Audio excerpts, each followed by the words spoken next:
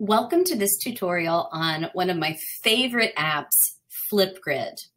Flipgrid is an app where you can actually create grids like what you see right here with my book talk, where students can create selfie videos to have dynamic discussions in your online class. So I'm going to show you how to create a board and how to put it on Oaks. So we're going to start with our educator login. You can create an account using your College of Charleston email.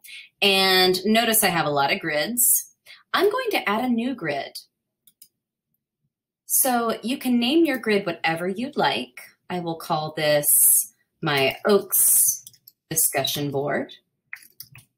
And I often will make this an ELC, a public grid, but you can also do a school email grid. It just depends on what you're looking for.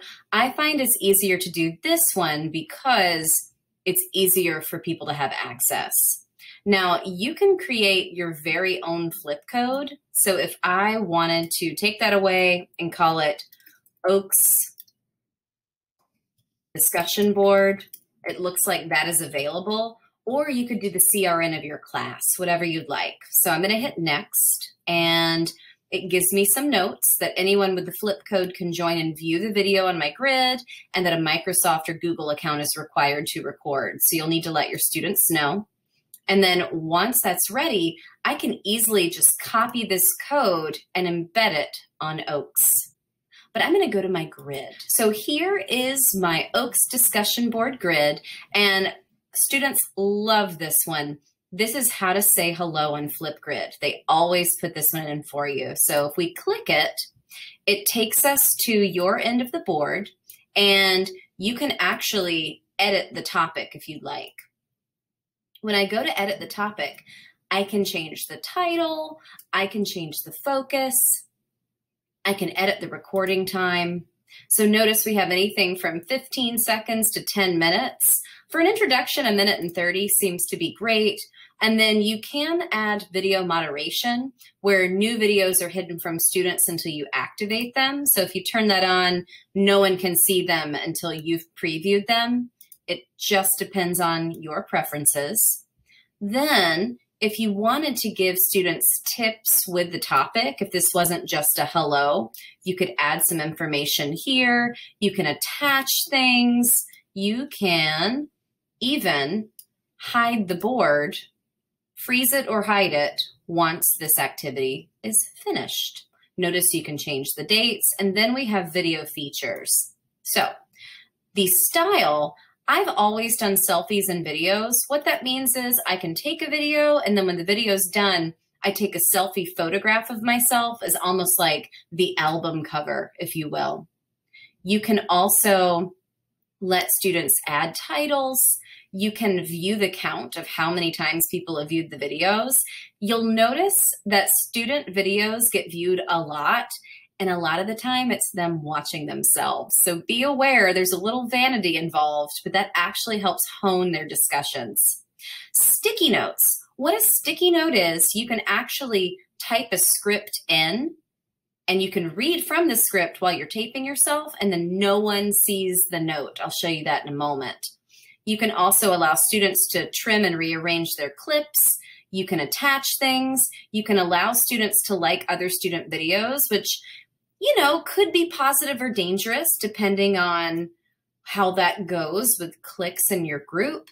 And you can allow student-to-student replies. So I'm going to let them have some likes, and I'm going to update my topic.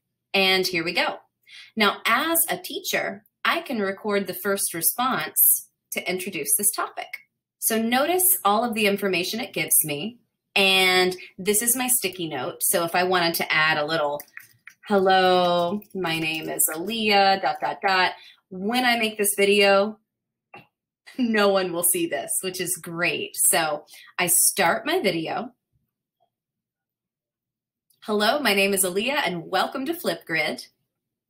When I stop my video, I then can hit next, and that lets me, hello, my name is Aaliyah, and welcome to Flipgrid, take a selfie album cover. So I'm going to snap a picture of myself. And if I'm happy with that, I can keep going. I can also draw all over it. So notice I have a little pen here. I can give myself a little saintly glow.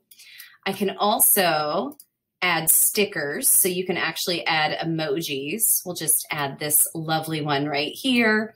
Notice I could actually pull it across my whole face if I was feeling shy. And you can also type using different texts. I think this one seems kind of fun. And you can move it wherever you want. There we go. Sometimes you just gotta pull and drag. I will continue to go forward. It preps my video, and then it lives on the grid. So if I want to give it a title, I can submit, and now my video is visible. So notice, from my standpoint as the instructor, I've made a video for this board as a model for my students. It's right here, and they can actually look at it. So when they go to the board, it looks like this. This is our Oaks discussion board. And here is a response. Hello, my name is Aaliyah, and welcome. So I can watch this as a student, and that's really exciting. I added a few topics to this because I want to show you how this works on the student end. So if I simply give them the Flipgrid Oaks discussion board, that takes them to the larger class grid. And what you'll see is our first topic is up for response, but we have 3 topics total. So they could navigate to discussion 1 and add a video here. They can also navigate to their group project and add a discussion thread here. It really depends on how you want to embed into Oaks. What I'd like to show you is that every grid has its own flip code. So you can also embed one grid at a time, and it will still take you to that topic, but then they can still navigate to different ones. So it's really up to you how you want to structure your class.